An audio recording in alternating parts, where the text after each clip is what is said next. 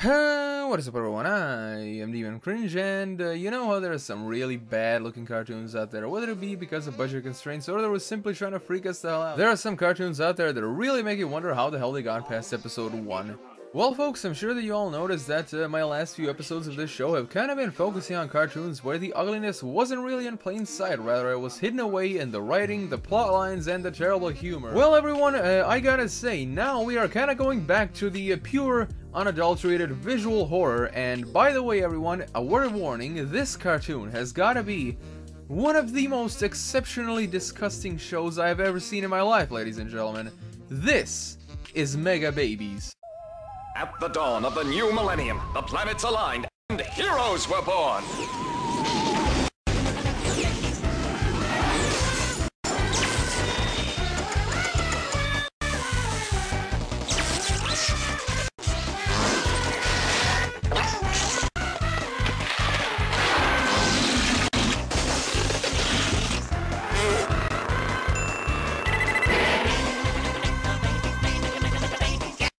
Jesus Christ, what can I really say about this show? Well, honestly not much, because there really isn't a lot of info about this show online. Unlike in the last episode where Squirrel Boy actually had a poorly written fan wiki, this show is pretty much in the same boat as Outta Jimmy's Ass, in the sense that the internet has practically been scrubbed clean of it, as the network was so embarrassed for making it. Although you still can find some episodes on YouTube now, folks. So just by looking at the intro, you're already thinking, well, DC, you know, like, this show is, obviously, you know, you can just see it by looking at the intro that it's super bad, and obviously was very short-lived and all that. Well, let me surprise you, ladies and gentlemen. This show right here actually lasted for 2 whole seasons. 2 seasons with 52 episodes. 52, goddammit. Like, what were they thinking? Seriously, you know? So now with that little rant out of the way, let us get into the description and all that. So Mega Babies was a Canadian show made by, and get this, here's a little bit of more depression for you. If the two seasons with 52 episodes wasn't enough for you, ladies and gentlemen, you will not believe who actually made this. Okay, so this show was made by Christian and Ivana Tremblay. Okay, those are the same guys that made SWAT Cats. Yes, ladies and gentlemen, SWAT Cats. The same people that made SWAT Cats made Mega Babies. Isn't that just beautiful? So honestly folks, I gotta ask pretty much the same question that I asked for Saban Entertainment, you know? And the question goes, how do you go from this to this? Okay, how do you go from that to that?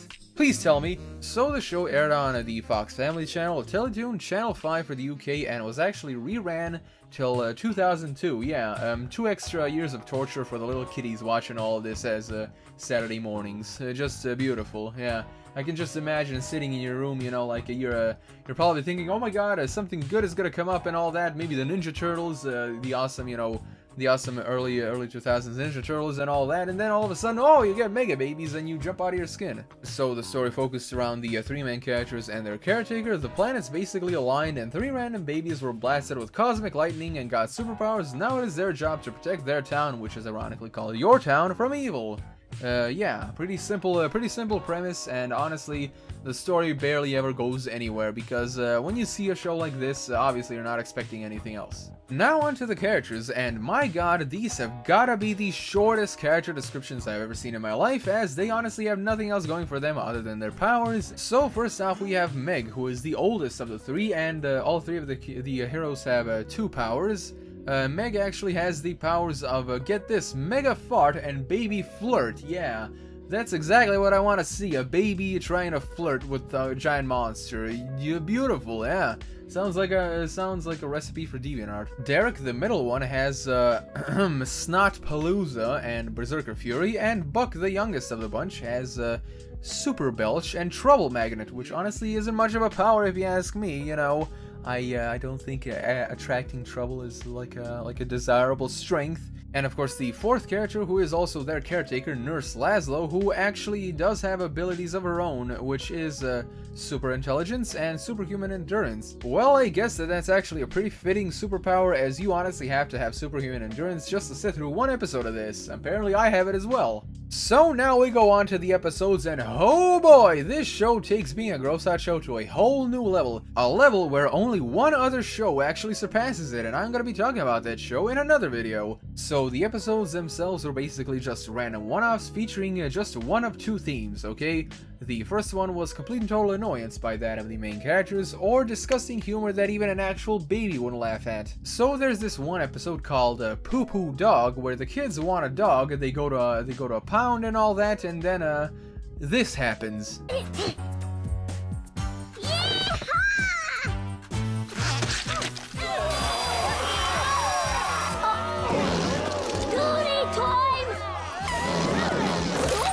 Or this little gem that's also called Molar Attack, where Meg's teeth hurt and she does this.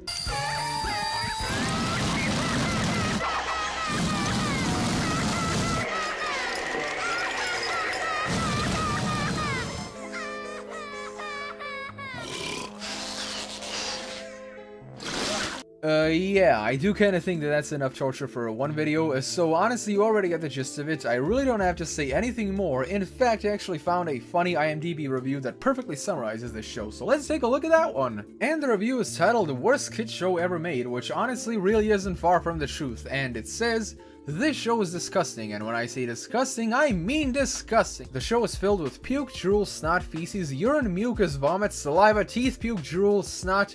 See what I mean when I say disgusting? I'm not gonna lie, I find this cartoon excruciating to watch, and you know what? That's not the only problem with this vile abomination. The Mega Babies themselves, I despise all three of them, even if you get past the constant gross out.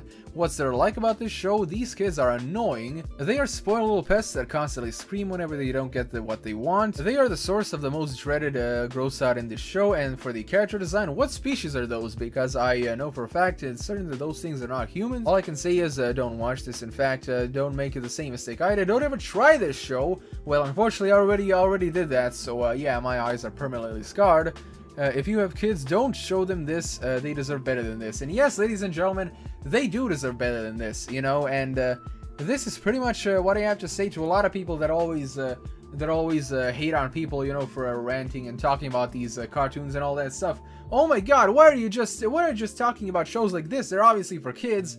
And yes, they are for kids, but honestly, kids deserve a much better quality programming than this. And if you don't talk about a problem, it just won't go away. And honestly, we have to talk about this, so future animators don't make the same mistake as these people did. Like I said, the review itself perfectly summarizes it. It is absolutely disgusting. The show is trash, the character design is god-awful, and the animation itself even more so. And do you want to know what's even more depressing about this show? The voice work itself was directed by a veteran voice actor. Yes, everyone, a veteran voice actor by the name of Terry Klassen, who voice acted in the English dub of Dragon Ball Z as Krillin. He also did voice direction for cartoons like Ed, Edd n Eddy, the anime card captures, some Barbie films, My Little Pony Friendship is Magic, and even Johnny Test. Well, everyone, you know how the old saying goes, we all have our highs and lows, and man oh man was this a low. I'm just glad that this terrible show didn't sink his career. So in closing, the only thing that kept this show from being even more disgusting is the fact that they never made the characters take a dump and show actual shit.